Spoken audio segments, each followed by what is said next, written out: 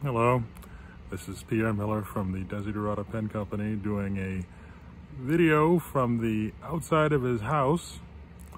I'm just putting up on the website a number of my Cocobolo Soubriquet pens, and I thought I'd do a quick video showing you what they were about.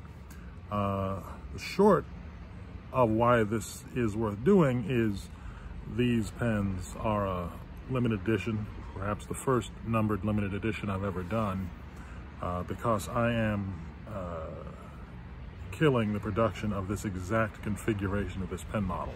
Future pens will look exactly like this from the outside, but they won't have the visible ink window band. So let me show you a few pens.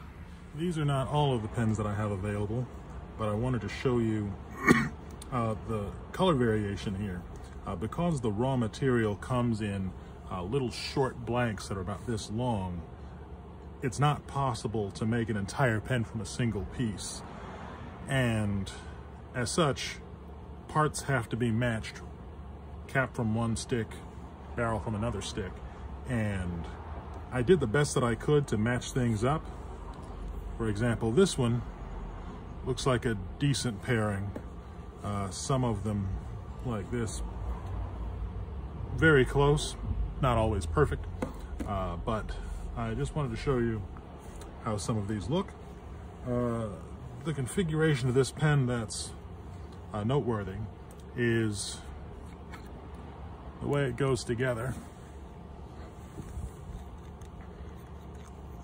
Okay, so this is our filling mechanism. The nib collar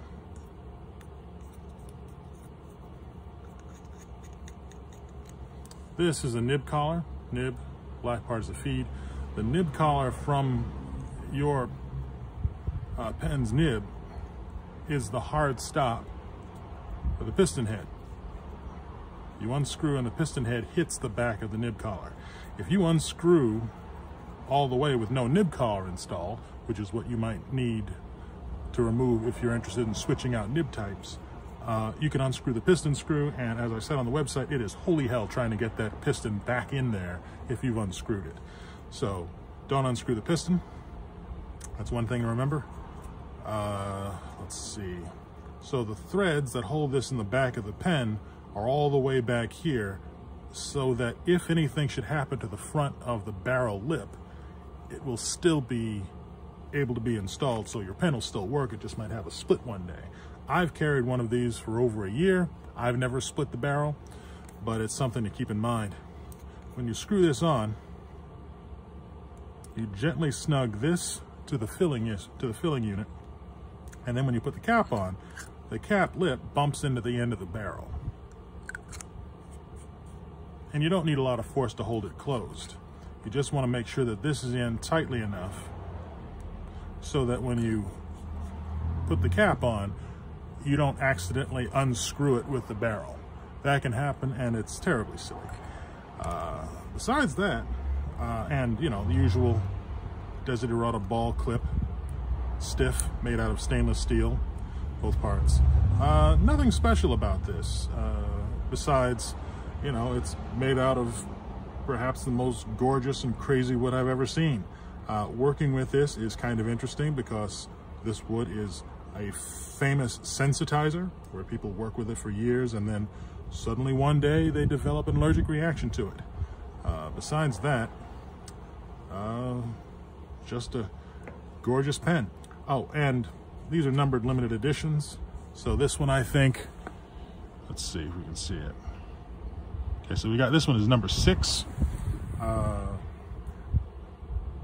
Please don't ask to get the particular number. I am assigning nibs to these randomly, and I have no idea what number you will get based on the nib that you ask for, because that's just craziness, and you know, we just don't have time for that. Besides that, nothing else. Oh, this is kind of an interesting one. This one has, this is Cocobolo. This is black, purple, with white flecks. This is also Cocobolo. orange, huge black streak, clearly orange here. It is all over the place. This one is kind of a cream in between the black rivulets. Don't know what to say about it, but Cocobolo is impressive. If you have any questions, please email me at desideratapens@gmail.com.